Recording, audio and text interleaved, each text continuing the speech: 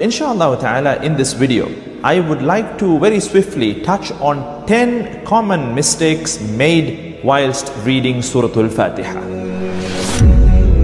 Assalamu alaikum wa rahmatullahi wa barakatuh. My dear brothers and sisters in Islam, Surah Al-Fatiha is considered a very important and from the opening integrals of a salah of prayer. We read it regularly on a daily basis in every single prayer. And this integral, you have to bear in mind that if one were to make a mistake whilst reading it, and if the mistake were to lead to the meaning being distorted, that would render the Surah Al-Fatiha as invalid, and in turn would render the entire salah, the entire prayer, as being invalid. May Allah subhanahu wa ta'ala protect our prayers. We put in a lot of effort to pray, and we hope and we pray that our prayers be accepted by Allah subhanahu wa ta'ala. So for that, we must ensure that we fulfill the rights of prayer, the rights of reading Surah Al-Fatiha. And that's why it is important for us as believers to work on improving our recitation of the noble Quran, starting off with Surah Al-Fatiha. So inshallah ta'ala, in this video, I would like to very swiftly touch on 10 common mistakes made whilst reading Surah Al-Fatiha. Common mistake number 1. In the ayah, Bismillahir Rahmanir Rahim, people tend to read it as Bismillahir Rahmanur Rahim, which is a mistake.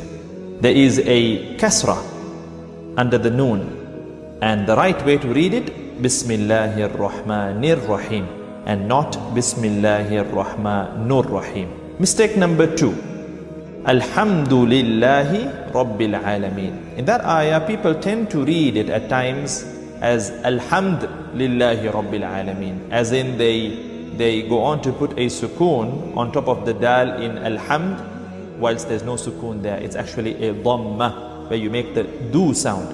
So the right way to read it, Alhamdulillahi Rabbil Alameen. The wrong way that some people tend to read it, Alhamdulillahi Rabbil Alameen, which needs to be corrected. Mistake number 3 now. Maliki Yawmiddin. Some people tend to read it again with a sukoon. Malik Yawmiddin. You know, so much to the extent that at times even they are not able to notice it. Malik Yawmiddin almost sounds as if they're reading it the right way, but then if you observe carefully and very, in a vigilant way, you will observe that they're making a subtle sukoon, where they would read Malik Yawmiddin. So the right way to read it, Maliki Yawmiddin. And some people also tend to drag the word Maliki unnecessarily, where they would say Maliki Yawmiddin, which is also not right. The right way to read it, Maliki Yawmiddin. Mistake number 4.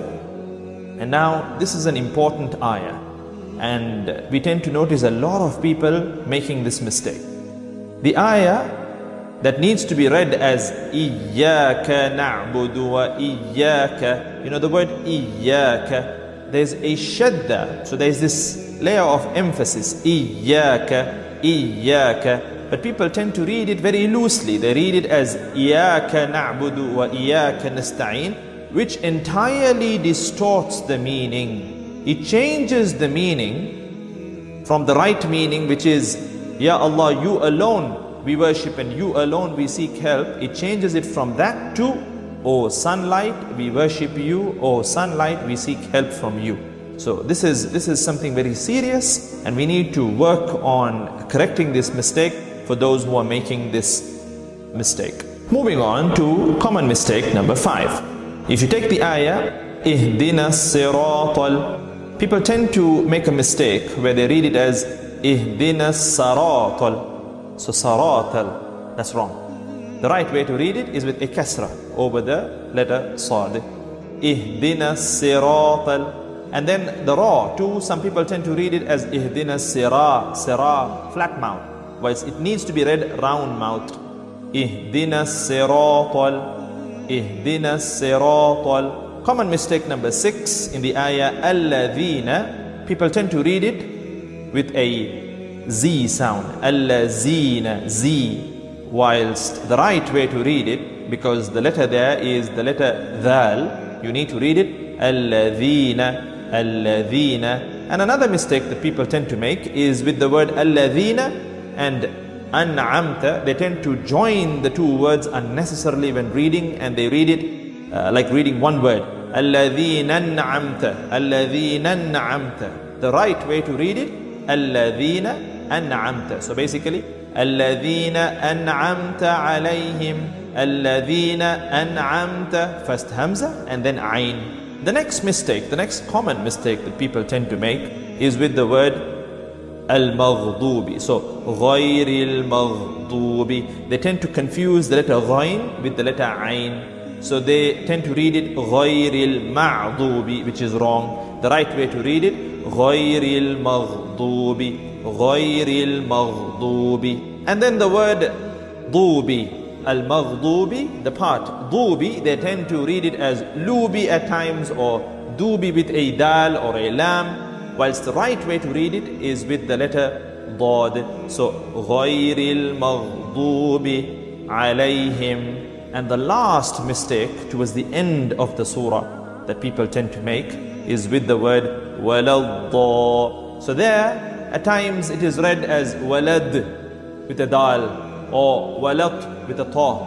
The right way to read it, because it's a dad, waladda, waladdallin. So ghayril maghdubi alayhim waladdallin. So as you can see, there are common mistakes that we tend to make when reading Surah Al-Fatiha.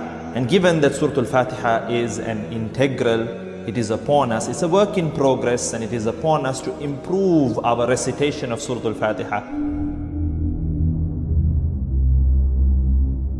Bismillahir Rahmanir Rahim.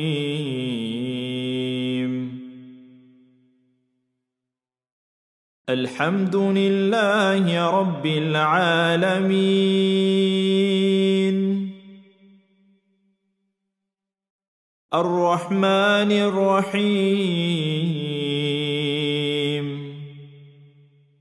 Maliki Yawmiddin. Iyyaka na'budu wa iyyaka nasta'in. إياك نعبد وإياك نستعين اهدنا الصراط المستقيم صراط الذين أنعمت عليهم غير المغضوب عليهم ولا الضالين.